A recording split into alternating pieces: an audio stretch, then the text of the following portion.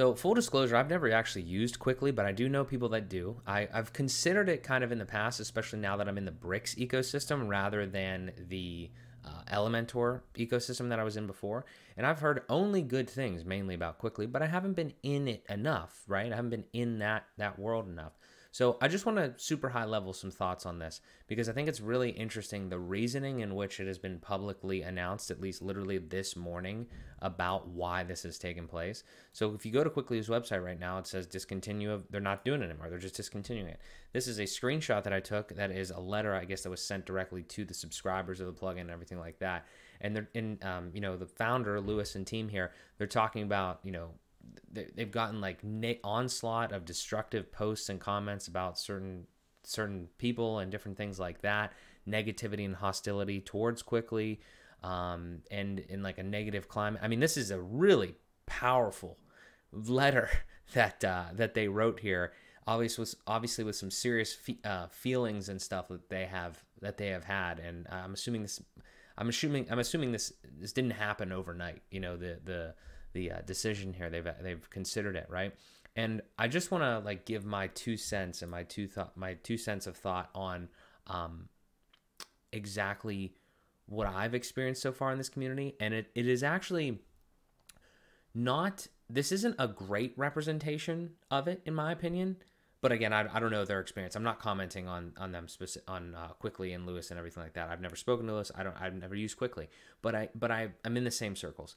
And if you don't care about this, that's totally fine. I won't be offended if you don't listen to the rest of this. But my point is that I've learned from dealing with the WordPress community so far, just like deeply in the last 5-6 months, is that it can be very slightly divisive in certain ways. Like I don't know why or how, but it's not like, I don't feel like a lot of times out of malicious intent, but it is more out of just the fact that everybody has their certain thing that they like or their certain tool set that they use. And then there's obviously like a lot of best practices and like things built into that. And sometimes there is emotion that gets wrapped up in all of that. To me, it's extremely interesting. Like, I hope I don't have to ever deal with like negativity and what, whatever's depicted in this specific, letter necessarily. And I don't know ins and outs of the whole story there, but I'm just saying in general, like, I don't wish that on anybody, but I will say that I think just in life, that's probably going to exist in some form. And for some reason, some of that may exist in like the WordPress community and just, by association with, it being a thing. But the one advice that I could give, if I can, to any piece of it, is that like I have already seen that, and I just think that the best way to combat it is to just not give a shit about it. Like, do your absolute best to not give a shit about it. Now, I'm not saying in every instance. Again, I'm just using this as the high level example. I'm not saying if it's even possible in every instance, but to me, it's like I've gotten negative comments on YouTube videos, not many because you guys are fantastic, but I've gotten that before. It's like, just smile and wave, you know what I mean? Like, just kill them with happiness, like kill them with kindness. Like, I don't know a better way to deal with it, because if you're getting combative and crazy and stuff like that, it's difficult. Now, again, everybody has their personal preferences and things along those lines, but at the end of the day, we're all just trying to build websites, either make our clients happy, try to educate others, and for some reason, all those opinions sometimes just get in the way, and that emotion starts to kind of build and have something there.